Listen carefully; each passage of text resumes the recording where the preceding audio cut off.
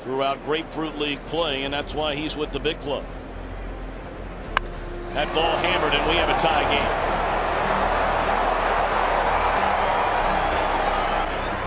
And after watching this kid in batting practice and that swing right there, it will not be nearly the last. 1-0. Hit hard to right field, a base hit.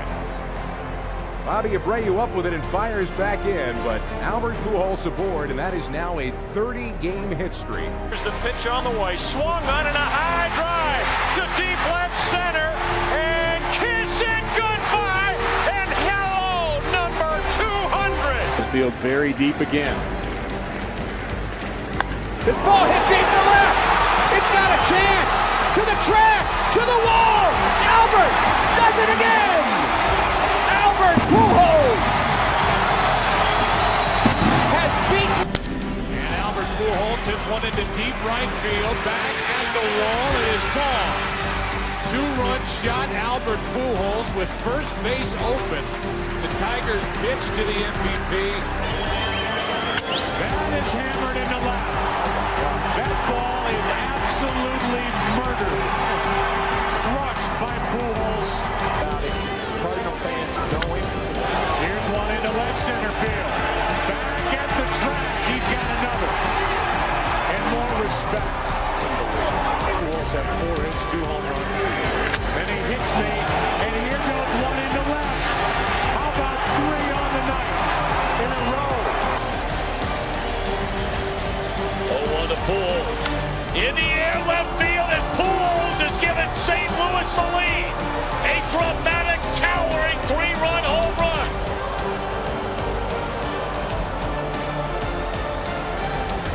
Stunned in disbelief here in Houston.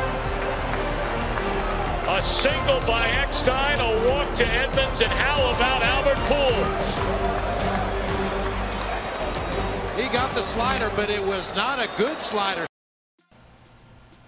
Hey guys, what is going on? This is CardinalBird5, and today I have a player review for you guys. We're going to be finally talking about the prime Albert Pujols. Now, most of you know to obtain this card, you have to get level 50 in Rizzo's store, and then you have to get 5,500 tickets. And let me tell you guys, it's definitely a grind. It takes forever, so hopefully you saved up some tickets and obtained him. Anyways, let's go ahead and start talking about the card. Now, he can only play first base. His hitting is remarkable, 94 versus righties, 99-97 versus lefties, 96 vision, 95 discipline, 90 clutch. Pretty much, 90 plus in all the hitting except bunting. And the fielding's really good too, 85 fielding, 68 reaction. If there was one downside of the card, it's probably the reaction and the speed, although I really haven't noticed the reaction being a problem really at all. But he has decent speed for a first baseman, 47 speed, which is not bad. Now, next we're going to get into batting practice and talk about his stance. I might even show you guys some fielding as well. But I do just want to throw this out there. If you guys are contemplating of getting Pujols and you have a slow bat and you rely on hitting opposite-handed, like lefties on righties, righty on lefties, I don't know if I would get this. I don't know if I would get this card. I'm just throwing it out there. If you have a quick bat and you hit well with players and you like to use a lot of right-handed batters, you should probably definitely get this card if you're looking for a first baseman. There's really no, this is by far the best first baseman in the game, attribute-wise. But if you don't hit well with Beltre, Arenado, Beltre is a really good comparison in my opinion. If you don't hit well with that card, you might want to get Seaver, or you might want to try to get Ted Williams. This card might not be for you. But let's go ahead and get into batting practice and show you guys a few tips. Alright guys, so we're in practice. I do want to show you guys a few things before we actually start talking about approach and whatnot with Pujols. I do want to show you guys the stance, so we'll get out of the strike zone camera really quick just to show you guys whatever camera you guys... See, the problem is I don't like any of these other cameras. They used to have some good zoom cameras, they took them all out, but we'll just show you guys the regular zoom. This is what a stance looks like. So if you don't use the strike zone cam for whatever reason, aesthetics, you like seeing, you like seeing the runners, I don't know.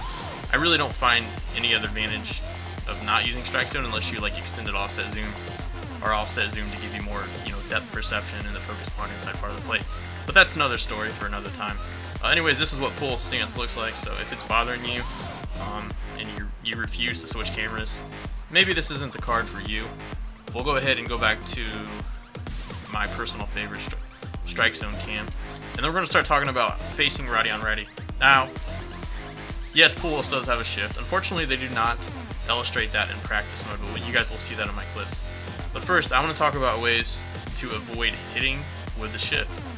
So obviously, if you have runners on, you don't have to worry about the stupid shift.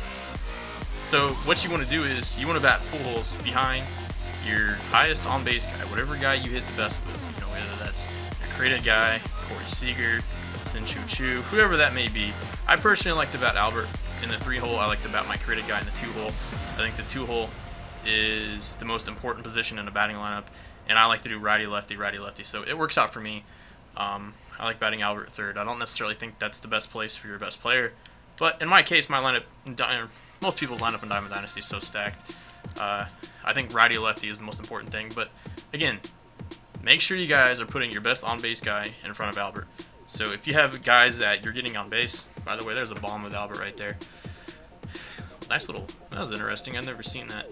But yeah, if you have a guy that gets on base, 40% of the time, then you don't got to worry about the shift too much. Anyways, let's go ahead and start talking about righty on righty. And let's just assume the shift is on. Again, it's not actually on, but I'm going to just assume it is. Now I want to talk about their approach. If nobody's on and the shift is on, you want to be really patient with Albert. You want to do one of two things. You want to be really patient at first, especially the first AB. If nobody's on, there's 2 outs in the first. Just see how they want to attack Albert. And if they want to, throw you away, all right, then what you want to do is you want to adjust and you want to look to go away. Take the first strike, see how they want to pitch you. But if you notice that they are challenging you a lot just because the shift is on, whether it's fastballs inside, sliders inside, we'll start setting inside and try to swing early. You might hit into the shift a few times, but if you get a hold of one, that sucker is gone. So, that's definitely a risk you should be willing to take. However, if they're just pitching you away, guys, just go with it. So I'll give you guys a few examples. Of course, we're going to go to back control actually for this to illustrate my point a little bit better.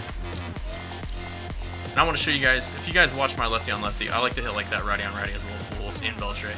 But the opposite field, I just like to keep my PCI maybe slightly up and early there, but slightly about right in here with my thumb all the way on top of the analog with good grip, pushing down on it like medium sensitivity. So let's see if we can get an opposite field hit here. See if they throw me away. Okay, so I like to start it about right here, and what you do is you want to get on top of the ball, see the pitch out of his hand, try to be late. Alright, though that's dead center. Not dead center, but like left center. So I didn't go with it all the way, but you guys are getting my point. You want to try to get on, you try to go with a pitch if they're pitching you away. And if they pitch you in, I like to hold it all the way in like this and just crush it. I mean, that's what, you don't, it doesn't matter if there's a shift on, nobody's going to catch that. It's almost in Big Mac land. So let's show you another one middle in. I'm not going to talk about lefties too much, but mainly righty on righty. That seems to be the biggest problem for people. Lefty on righty, he crushes lefties. So I would just keep your PCI in the middle and react. Righty on righty. Go with that pitch right there. I don't know if that's going to go, but that was a good hit. I think we're also playing Hall of Famer legend. That was pretty much almost a center green. And again, if you're setting up inside, nobody's on, and they're challenging you, hit it. Go with it. I mean, nobody's catching that crap. So yes, you'll get out a few more times by the shift, but you also get a few more hits. Don't stress over it too much. It's not as, ooh, that's crushed. That's another way to beat the shift. Go with it. Don't worry too much about the shift, guys. It's not as exaggerated as left-handed batters are, such as the fielder, and Pujols in pretty well, such as the fielder, Rizzo. It's not as big of a deal. And I don't know. Dang it. But look how Pujols is crushing. So basically, in summary, guys, don't worry too much about the shift, and just look for how they're trying to pitch you and adjust. Don't try to hit against the shift every single time. That's my point. Next, we're gonna get into some gameplay clips, and I'll show you guys some examples of the shift, hitting your runners in scoring position and whatnot. So stay tuned for some gameplay clips. Alright, so let's go ahead and get into some gameplay. Now this is one game I was recording and it got cut off. Albert actually had 3 home runs this game, and this was one of them. At this point we are up big, but I just wanted to show you guys, even when the shift's on, even though if you're up a lot, start picking up your opponent's tendencies. And I noticed, he was trying to throw me a lot of soft stuff inside, trying to mix it up. So at this point, I was just setting inside, especially with 2 strikes. So you can see there, he tries to throw that sweeping curve. He was trying to front door it. So at this point, again, I'm still trying to pull the pitch inside, and I'm trying to hit it hard. Throws me a hanging curveball, and I crush it. I mean, that's just an example of picking up your opponent's tendencies and adjusting. Regardless if the shift is on or not, he's still going to hit bombs, so it doesn't really even matter. Like I said, yeah, you'll get out a few more times because of the shift, but it's up to you to adjust. Now, this is a good example. You get nobody on. This is how you make adjustments and you beat the shift. You see how my opponent's trying to pitch me. He's trying to pitch me away. 2-0 count. There's no reason to be super aggressive. You know, we got nobody on. Just go ahead and see some pitches. He tries to challenge me there, but it's too far inside. 3-0 count. I'm going to go ahead and see a few more pitches. A lot of people pitch around Albert as well. Finally, throws me a sinker middle in. 3-1 count again. Or we're at a 3-1 count, and then he throws me another slider down and away. I'm not going to swing at that 3-1. That's not the pitch I want. And then full count. What are we going to get? Another pitch away. So, like I said, if people want to pitch around you, go ahead and let them and take your walks. It's not that big of a deal. And if they're going to challenge you, be ready to hit it. Now, this is another example of same game. Challenges me there. Again, I'm still taking. I'm being patient, seeing how he wants to pitch me this AB. Next pitch. Throws me a breaking ball away, and I'm ready for it this time. And I, hit it pretty much to where second baseman would be at, or up the middle a little bit, I guess, and it does beat the shift. Same game again. This time we have 2 on and nobody down. So, like I said, this is the best. This is the best way to beat the shift. Is don't have to worry about the shift. We still third there, so first and third. I'm trying to find a pitch I can drive. 1-1 count. Throws me a good pitch, slider on the slider on the hands. We are facing Chapman at this point, so this is a tough AB. But like I said, Pujols crushes lefties. Starting right PCI. I cheated a little bit right here because it is Chapman. He throws me a high fastball. Seeing how he wants to pitch me 2-2. Is he going to challenge me? He's going to throw me a changeup low. We're all over it. So at this point, you're facing Chapman. You kind of have to just guess. And we get a changeup away. And we do hit it hard, but it's right at him. I just wanted to show that AB. It was a hard hit ball, but it was right at him. Alright, here we go again. Again, don't worry about the shift. We got to run around first. We're trying to protect middle in here. We're trying to drive the ball. See how he wants to pitch me again.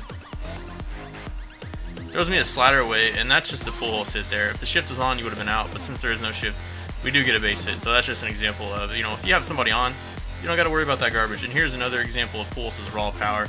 That was like a fastball down and away, and I still pulled it off the wall and showcased his speed a little bit as he does get a double there. And finally, this was a game I made my opponent quit really quickly. He started off with a high changeup there. A lot of people try to throw you the weirdest stuff. Like, you'll hardly ever get fastballs middle in, unless you show your opponent you just simply cannot hit the pitch. And that's on you guys. If you gotta have to make that adjustment and hit those inside pitches.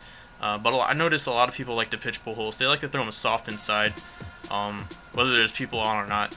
And here we just get a hanging pitch, pretty much middle in or low in, and we just crush it. And it made my opponent quit the game there.